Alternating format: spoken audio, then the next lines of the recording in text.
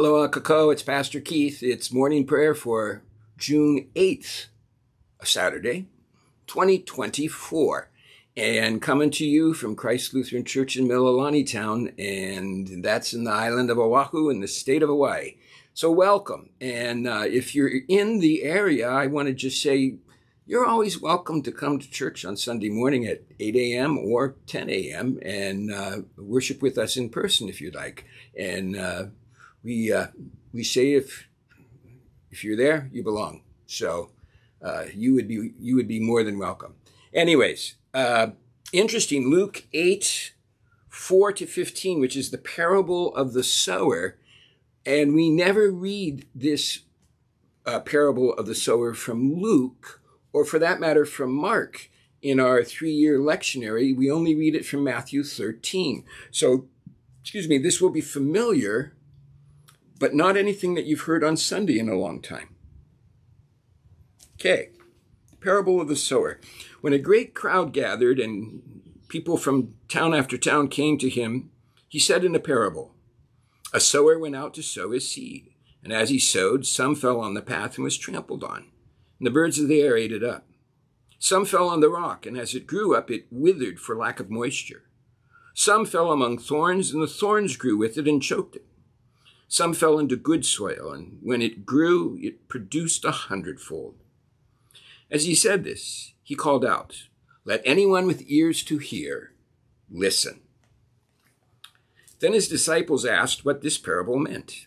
He said, 'To you it has been given to know the secrets of the kingdom of God, but to others I speak in parables, so that they may not perceive, and listening they may not understand.' Now the parable is this. The seed is the word of God. The ones on the path are those who have heard it. Then the devil comes and takes away the word from their hearts so that they may not believe and be saved. The ones on the rock are those who, when they hear the word, receive it with joy. But these have no root.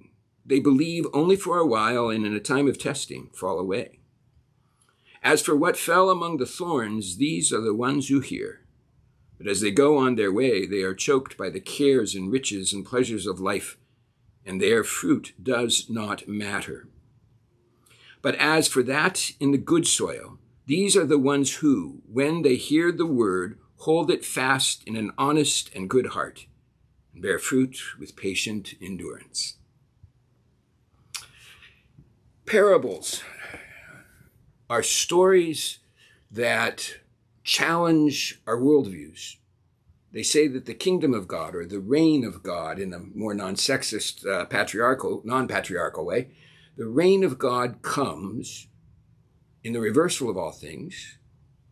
It comes and we are called to make a decision about it. And there are a lot of parables about decision-making or the failure to decide. And then there are just the parables that say the reign of God is drawing near. And that's what this parable says. And later, I think Luke or Mark added an explanation. Matthew took off with it, sort of an allegory. One of the things we do is turn Jesus' parables into morals or allegories so that eventually they are written down. But if you get back to the historical Jesus, he told a lot of stories and then didn't really explain it. In the middle of it says, looking they may not perceive, and listening they may not understand.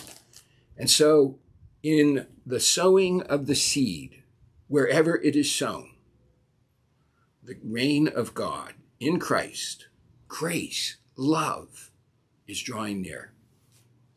That's what it means. And when you splice and dice it too much, it turns into a morality story rather than a proclamation that Christ is near in your life, in my life, in the whole of creation. Ponder that. E pule, kako. Let us pray.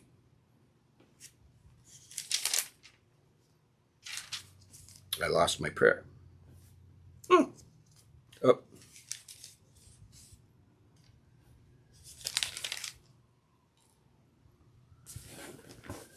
Well, we'll go over here. It's over here.